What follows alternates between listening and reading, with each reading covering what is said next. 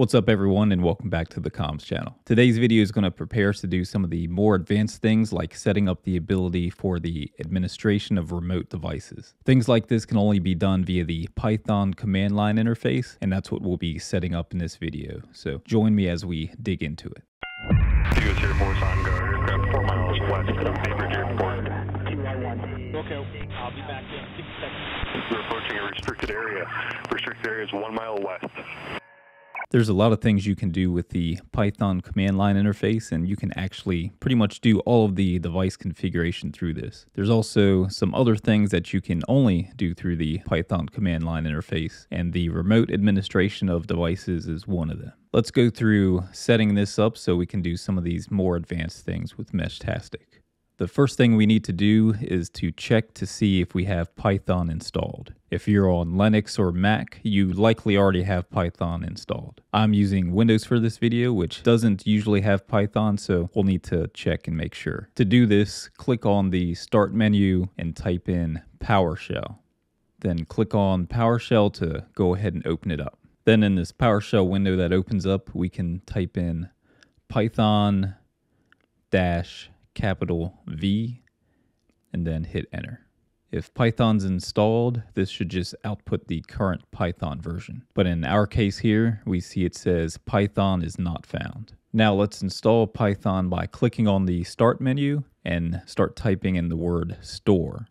And we should see the Microsoft Store appear, and then we can go ahead and click on that to open it up. In the search bar at the top here, type in Python, and we should see a number of Python versions show up. Go ahead and click on Python 3.11 and then click on the Get button to install it.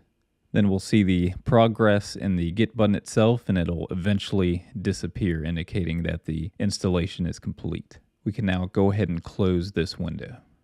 Now back on the PowerShell window, we can run the Python -V command again. Now if we hit enter, we'll get the output with the currently installed version of Python.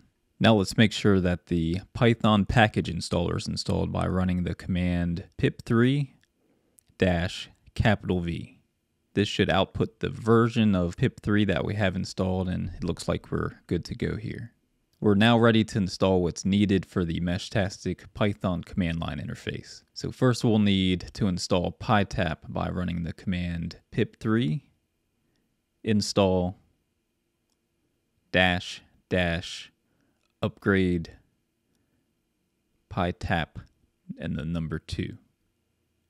Once that's done installing, we can go ahead and install Meshtastic by running the command pip3 install -- upgrade Meshtastic. So once that's done, the Meshtastic command line interface should now be installed. There's one more step we'll need to do, however, so Windows knows where it's located.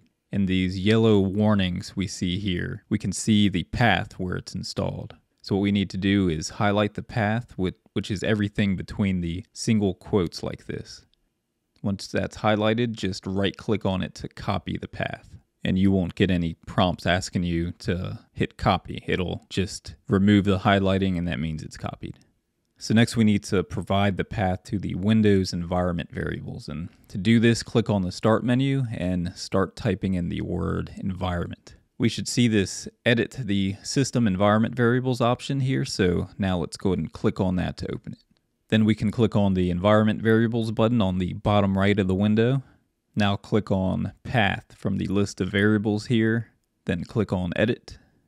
Then click on new and paste in the path we copied here, and then hit OK. Then we can go and hit OK on the remaining 2 windows. Go ahead and close the PowerShell window as well, and then we'll open it back up so we have a fresh PowerShell session that's aware of the path settings that we just changed. Now we can test out the Meshtastic Python interface. Go ahead and hook up your device to your computer if you haven't already, and then we'll run the command Meshtastic -get LoRa. And after a few seconds, we can see here that we have the current LoRa settings of the device I have plugged into the computer here. So with that, we've confirmed that the Meshtastic Python command line interface is working. If we go to the Meshtastic Docs page, we can see there's a long list of commands that can be run to configure and manage devices, and I'll include a link to this doc page with all this info in the video description below.